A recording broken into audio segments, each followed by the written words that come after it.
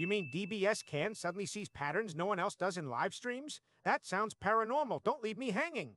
It's not magic, it's a clever trick. Local updates keep density maps current, so fleeting clusters don't evaporate between scans. Wait.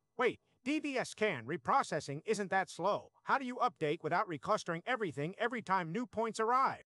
You stop redoing every point. Instead, you maintain connectivity with an Euler structure that lets you splice components cheaply, updating neighborhoods fast.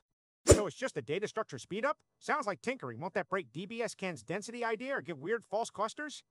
No, crucial bit, density estimation stays exact for local neighborhoods, so you avoid global reprocessing but preserve core, border, and noise labels. But anomalies are tiny, rare signals. How does this not drown them in noise? Does online DBSCAN even pick one-off patterns? There's a variant that tracks microclusters and transient low-density pockets. Sudden local density spikes light up like neon, flagging rare events quickly. So this helps IoT sensors, fraud streams, even live security logs?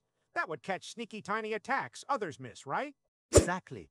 Euler trees keep connectivity so updates are local, cutting per update work to polylogarithmic time, letting brief clusters be detected before they vanish.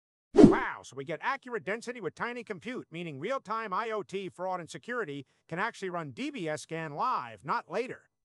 If you want more tricks that turn slow algorithms into live detectors, follow us. We'll show code, diagrams, and messy hacks that actually work.